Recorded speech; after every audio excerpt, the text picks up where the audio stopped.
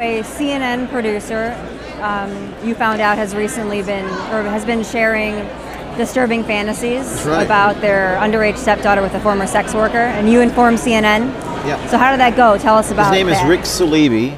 He works for Jake Tapper, and a woman who's a former sex worker who knew him for 10 years recorded him, gave us text messages showing him soliciting pictures of his fiance's underage daughter, 14 years old, also asking this former sex worker, for pictures of her 15-year-old daughter.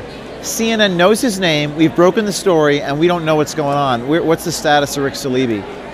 It was trending on Twitter. Jake Tapper was trending on Twitter. Twitter pulled the video down.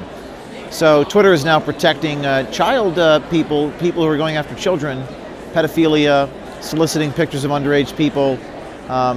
We're living in a clown world, upside down world.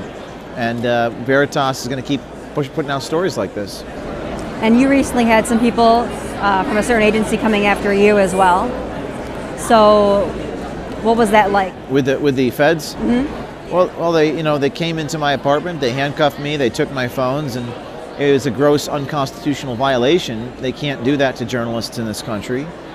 We have a First Amendment. The First Amendment makes it clear that you can publish information that someone else gives to you, even if, which we don't believe it was, but even if the information or the document was stolen, you still have a First Amendment right to publish it.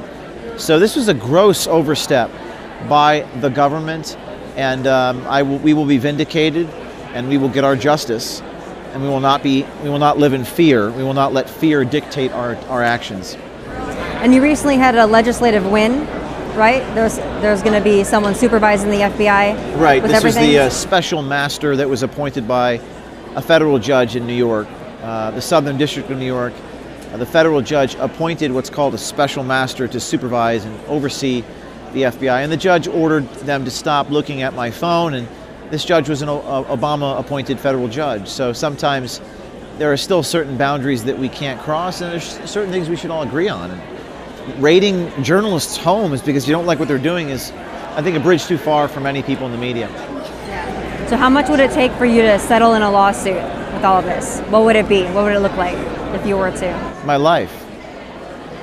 My price, I think my price is my life. We have people getting kind of pushed out of society in these strange ways. You know, people are trying to create some kind of a class system, divide Americans. How do people fight back from that, and what is at stake? Well, I think fighting back means being unafraid. I think the first thing is just fear. Everything pervades fear. Is so pervasive. It's the chyrons on CNN. How many people have died? They want you to be afraid, and I think you really have to stop being afraid, and really not let the fear control your decision making. That's my biggest advice to people. They're worried about their mortgages, their families, their children. You know, the time is now, and at Veritas, we are the place where you can go to make a difference. So if you're in a position where you can expose something hidden that people need to see, we'll tell your story, and there's no stopping us. You know, the only ones that can stop us, is the message that I have. The only threat to us is us stopping. So what's at stake? Well, I mean, look at what I'm wearing here, unfortunately. I mean, I just decided to wear it outwardly because otherwise it's going to be but I mean,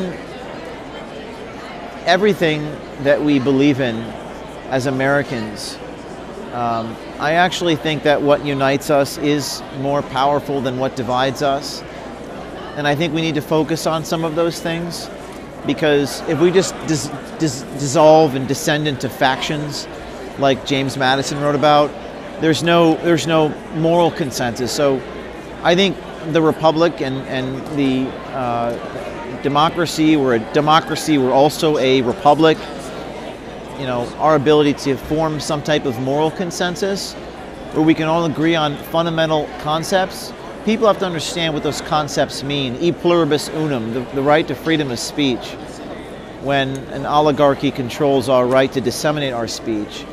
And these tech companies have more power than the United States Supreme Court. The New York Times thinks they're above the courts. You saw that recently in our situation, where they just don't care what the judge rules. But we're still a nation of laws, and we have to somehow get people to see that. And I think we get to see it through journalism and through exposure of what's happening.